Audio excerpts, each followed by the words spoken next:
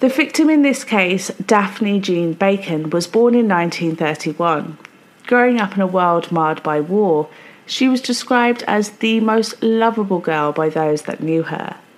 Her mother had passed when she was just 10 years old, and she was extremely close to her sisters and father, Harry Bacon.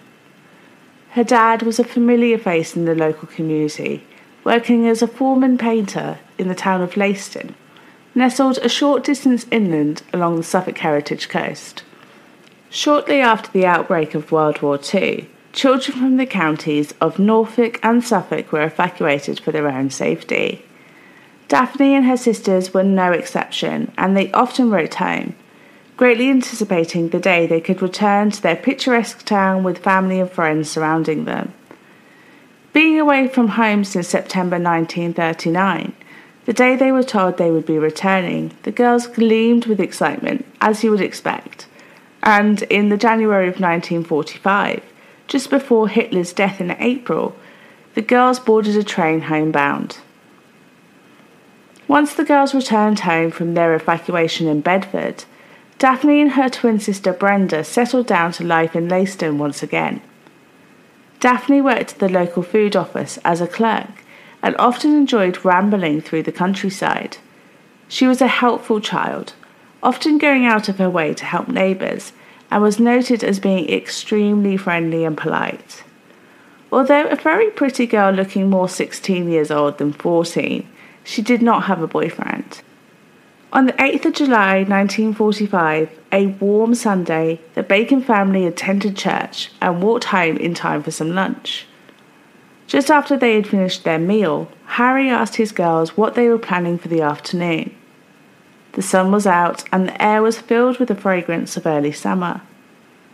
Daphne and Brenda usually went on bike rides together towards the beach, just being a few short miles away. However, on this occasion, Daphne decided she wished to go for a walk. Not mentioning where she was heading, no one thought more about it. Now, it's generally considered that it was safer in those times, and it's not unusual for children to return home after a long day of playing outside. I do know that even when I was a child living in the area, many years after this murder, it was considered the norm just to go out in the early morning, explore the world alone or with friends, and return home just before dark. The path between Leiston and Aldringham, a small village just to the south, is a little more than a mile long. It is lined by farms and would have been a pleasant way to spend the afternoon walking. It was just along the same route she had taken the Wednesday previously, whilst on an errand. She had been delivering a message to a cottage not far from the army camp near Thorpe Ness. This may have been what prompted her to walk down to Aldringham Church that fateful afternoon. Although seeing many locals on her journey, it's not believed that she stopped to speak to anyone. Enjoying the afternoon sun in her summer dress, she was completely unaware that she was being stalked from the small wooded area just next to the path. She had not seen the eyes of the murderer that was following her as she walked past. Suddenly, a gruff voice startled Daphne as she wondered. She turned as she did not recognise it. She was being questioned on whether she had the right of way. Looking up at the uniformed man, she smiled and answered politely before carrying on her way, lost in her thoughts. She never heard the breathing of the frantic man closing in on her.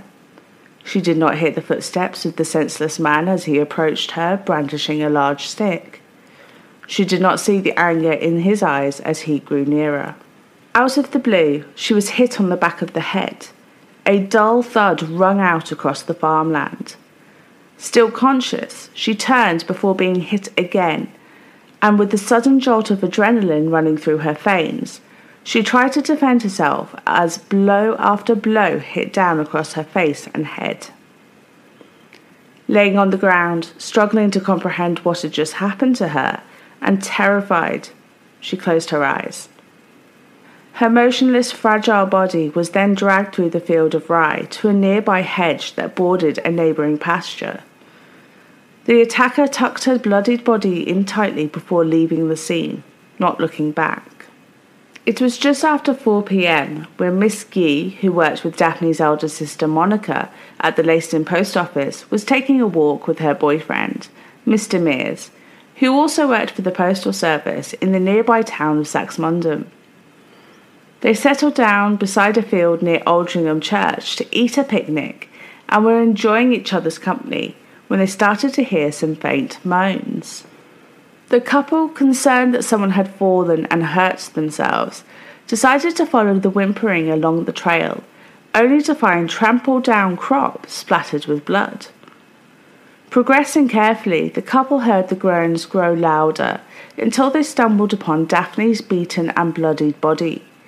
She was barely conscious and speaking incoherently. Mr. Mears later testified whilst in court how he found the young girl. The image had become seared into his mind and described how her face and hands were smothered in blood, her hair was saturated, and the tip of her middle finger on her left hand was almost severed. She had fought bravely, trying to defend herself at all costs. He spoke to her as she was hanging on to consciousness, telling her to wait just a little while longer as help was coming and that she was going to be fine, that she was found and he was not going to leave her.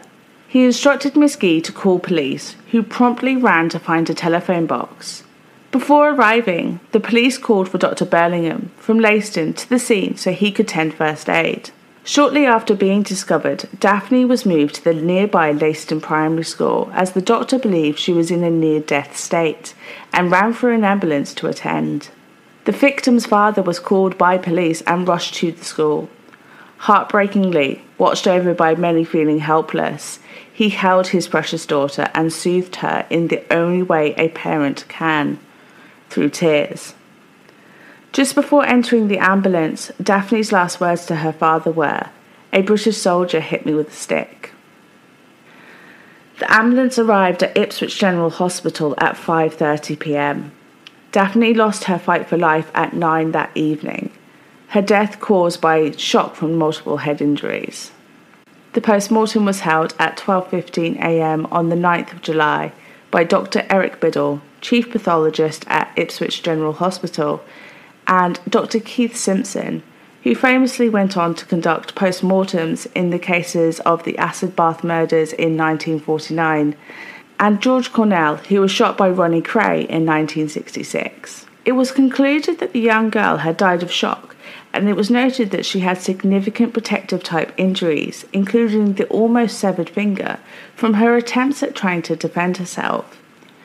There were reports of black seeds embedded in multiple cuts and that she had suffered from 7 separate blows to the skull. Dr. Simpson had previous to the post-mortem attended the scene of the crime, and it was concluded that Daphne was dragged across the field by her ankles. Now, initially, when the news reached the townspeople, widespread panic ensued. This was a safe place. Things like this did not happen in the sleepy Suffolk countryside. Attacks like this only happened in cities. Mothers that would not have thought about keeping their children indoors over the summer forbid their young to go play on the common lands or to travel to the beach alone. The investigations began immediately, and Detective Inspector Reed of Suffolk Police headed the inquiry into the case. At once, officers were stationed at the field, waiting to see if the perpetrator would return and to keep the crime scene secure.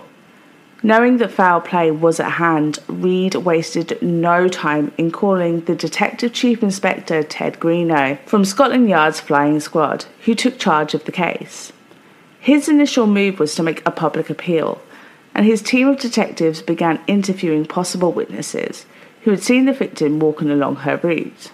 Detective Reed made a statement to the nation's press stating that he believed the sadist was still in the district. The story of a young girl murdered by what was believed to be a serviceman shook the country, and it quickly became a high-profile case being reported nationwide. Daily updates and appeals were published as far as Scotland and Ireland. There were many lines of inquiries during the 15-day-long investigation. Over 100 police officers assisted following every single clue. Stories of a soldier wearing a black beret loitering around Aldringham had been rumoured for weeks before Daphne's cold-blooded murder.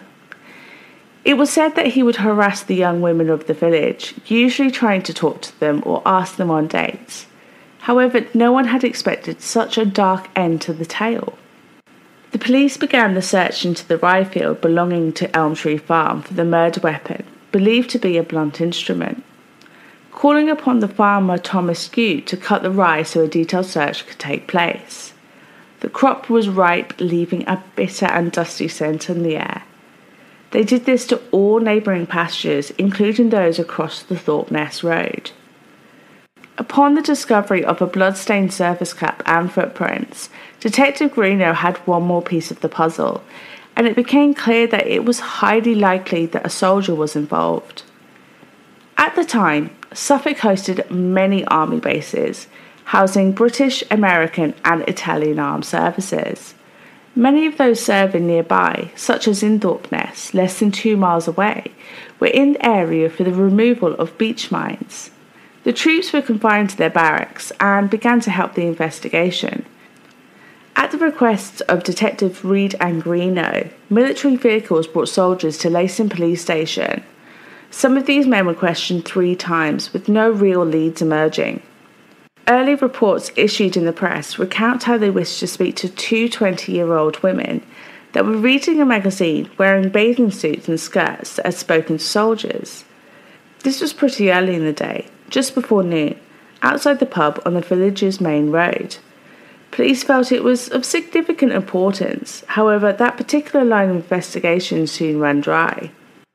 There was a theory that due to the fact that Daphne had taken the exact route on the Wednesday, that she may have met a soldier from one of the local army bases and agreed to a meeting on the Sunday. This seemed possible, however, it was soon ruled out. Another line of inquiry led police to believe that there may have been a car involved in the crime. A woman living close to Thorpe Ness had told police that she had seen a girl in a dress that looked remarkably like the description of Daphne and her outfit that day walk past her window at about 3:30 p.m. If this was in fact Daphne, it left no time for her to walk back to the fields by the church in Aldringham, as it was almost 2 miles away, and it was in fact soon discovered that it was just a case of mistaken identity. A couple on a walk near the railway line, close to the rye field, reported to police that later in the evening of July 8th, they were approached by an agitated soldier. However, at the time they did not know of Daphne's attack and believed he may have just been late getting back to the camp. With very few breakthroughs and almost 2 weeks past, Daphne's funeral was held on the 20th of July, and the tight-knit communities of the rural Suffolk area banded together in attendance as Daphne was laid to rest in her hometown. Grief was profoundly felt by all as they watched the suffering family try to come to terms with their loss. She had returned home just 6 months before and then brutally taken away without a care, and people were angry that no one had yet been held accountable. That was until there was a search of personal property at one of the barracks that led police to a disturbing trophy taken from the crime. Finally, on the 23rd of July, an arrest was made. During his second interview with Detective Greeno, the gunner, Ernest George Bailey, became anxious whilst being pressed for his exact movements on the 8th of July. Ernest Bailey was struggling to remember what he'd said just the previous day when he'd visited the police station. He was not yet aware that they had discovered the ear of rye saturated in the blood of his victim, and he claimed innocence and saying he could not remember. But as Greeno and his assistant Detective Sergeant Hodges firmly asserted he was lying, and they had proof, he cracked and made a confession. Ernest Bailey began by describing how he had joined the army at 11 as a band boy. He then continued with a clear and chilling declaration of guilt. I am 38 years old, single, and living with my mum and sister in Plymouth. On Sunday the 8th of July, I left my camp to take a walk. I wandered past the church and into a small wood. From there, I spied a young lady walking carefree along the path towards the church. I began to follow the girl. I had this sudden sexual urge come over me. I quickened my pace so I could catch up with her. I asked her what she was doing on this ground, and she replied, "I'm allowed to walk through here." I inquired who gave her permission to do so. She chose to ignore me. I then asked her, "Are you a single girl?" And she answered yes, and continued walking. It was obvious she did not want to speak to me, so I continued to follow her along the path. It was then I picked up a stick from the hedgerow. It was a couple of feet long and quite thick, like a small branch from a tree. This sudden urge came upon me, and I struck her on the back of the head with the stick. She turned to fight me off, and I struck again and again, many times as she cowered before me, covering her head with her hands. I continued striking her when she fell to the ground. Realizing what had taken place, I became frightened and ran off, but I returned to collect the stick. I then dragged her through the rye field to the hedge where I left her. Though her dress had written up, I did not touch her. Hearing approaching voices, I hid in the rye a few yards away. I heard the man say, "Go get help, call the police and a doctor." It was 4 p.m. when I first hit the girl, as I heard the church bell strike. I then heard other people talking. I hid in the field for about an hour before I dare return to the spot. While I was under cover, I removed my shirt looking for blood splatter. I put my shirt back on, and when I got to the spot where I'd left the girl, she was no longer there, so I continued back along the path towards my camp. I still had hold of the stick, so I lobbed it as far as I could into the woods as I passed by. When I got back to my hut at the camp, I stripped naked. I found no sign of the young lady's blood on me or my uniform, but I did have to clean my shoes as they were caked with mud. Around 7 p.m, I went for my supper and I did not speak to anyone. I just went back to my hut and I laid on my bed. As I could not find rest or sleep, I lit up my pipe. When questioned why I was just laying there by one of my mates, I replied that I had a lot to think about. I lay awake all night thinking about what I had done to that poor girl. I did not sleep and I have not slept since. I'm sorry I hit the girl. At 12:40 a.m, he was charged with the murder of Daphne Jean Bacon, 14 years old. His first court appearance took place on the 28th of July to an overflowing courtroom in Halesworth Magistrate Court, where Bailey pleaded not guilty and was remanded to Norwich Prison until August 2nd, at which time he would appear at Saxmundham Magistrates Court. There again, his plea was noted the same, and he was remanded to appear at Halesworth Magistrates on August the 14th to face charge of murder. At Halesworth Magistrates, Ernest Bailey appeared before the Earl of Cranbrook, who, upon hearing arguments by the Chief Prosecuting Officer, ordered the case to be heard at Bury St Edmunds Assize Court on October 31st. At Bailey's trial in Bury St Edmunds, he stood in the dock before the judge, Mr Justice Laws. Bailey yet again entered a plea of not guilty through his defending solicitor. The courtroom was bustling every single day, and it began with the prosecution declaring that the victim was an innocent girl, having not had any boyfriends or association with soldiers, although there were a great many living locally.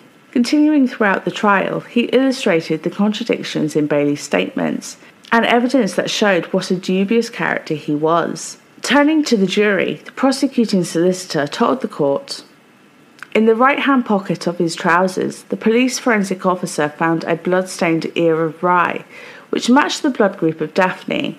Members of the jury, if you believe this evidence, coupled with the various stories by Bailey, you'll be driven to the conclusion that he was responsible for this murder."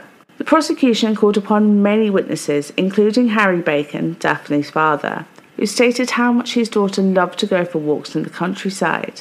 A farm labourer named Frederick Ashton told of his horror when he saw Daphne. She was a dreadful sight. John Mears, the young man who discovered the girl, recalled the horrific scene once again for the jury. Finally called into the witness box stood the newly promoted Detective Superintendent Ted Greenough. He began his evidence. However, the defence called into question the confession, claiming it was inadmissible. Mr Justice Laws, which, by the way, is a brilliant name for a judge, then retired the jury until the next day. The case was continued on November 1st, and the judge ruled that Greenough's evidence was valid, and he ruled out that there was any improper interrogation whilst Bailey was in police custody. The hearing resumed with the defence calling upon an expert witness named Dr. John Vincent Morris, who was at the time the medical superintendent to the Norfolk County Council Mental Colony. He told the court that through his recent observations and the previous history of Bailey, he had come to the conclusion that he was a feeble-minded person who was suffering from congenital mental defect with a mental age of around about a 9.5-year-old. Before joining the army, he had been described as mentally deficient, adding, "I feel that Mr. Bailey knew what he was doing at the time was wrong, because he told me that he expected to get 3 months for murder." The judge responded, "Are you asking the jury to say that you have proved to them that this man is indeed insane?" Dr. Morris replied, "No, my lord," and the defence counsel intervened with, Dr. Morris was asking the jury if he had satisfied them that at the time he committed the attack, something had come over him. He could not control himself and did not know what he was doing. The judge began his summing up of the case by explaining to the jury that to agree a guilty verdict by insanity, the defence counsel must satisfy them that Bailey was indeed insane when he committed the murder. Bailey, who remained detached and unemotional, was led down to the cells in silence. The sentence was scheduled to take place on Tuesday, November 27th, 1945. But within a day or so of the sentencing taking place, the then Home Secretary commuted his sentence to life imprisonment after considering his mental health and the testimony that was put forward during the trial. Ernest George Bailey was imprisoned, and there was a local rumour that states he only served about 15 years. I cannot find evidence to support this, however, there isn't much known about his time after conviction. So, what do you think of this case? Is it one that you've heard before? Now, each week I do want to make a recommendation of something I've listened to or watched or read. And for this week's recommendation, I'm going to choose one of my personal favourites, The True Crime Enthusiast. Paul, the host, is wonderfully talented, and his passion is really reflected throughout his research and his sympathetic approach to telling the victim's stories. His mantra of "no one deserves to be forgotten" is something I really, truly do appreciate. The podcast covers lesser-known cases, and with all the hard work that evidently goes into the show, I always look forward to seeing a new episode hit up my podcast feed. Paul is a lovely guy, always friendly and up for a chat, so why don't you go over to the True Crime Enthusiast podcast feed and get engrossed in a new true crime story. Don't forget to subscribe and share. So, after all the horrors that have graced our ears in this episode, I would hope that you guys would like to put some goodness back in the world. I wish to propose something for my listeners, just to make a small random act of kindness this week, just to try and balance those scales out. We do need a kinder world, and that's everyone's responsibility to do. So, if you can, this week, go visit someone elderly or give them a call. I don't care who it is. It could be your neighbour, a friend or a family member. I really don't mind. Just go have a cuppa, talk about long times past, and, if they need help, even if it's just going to the shop for some milk, do it. Loneliness is a killer, and, well, hey, you may learn something new. So go be good people, go be kind, go be safe, and most importantly, go be happy. Thank you for listening, and toodle pip, cheerio.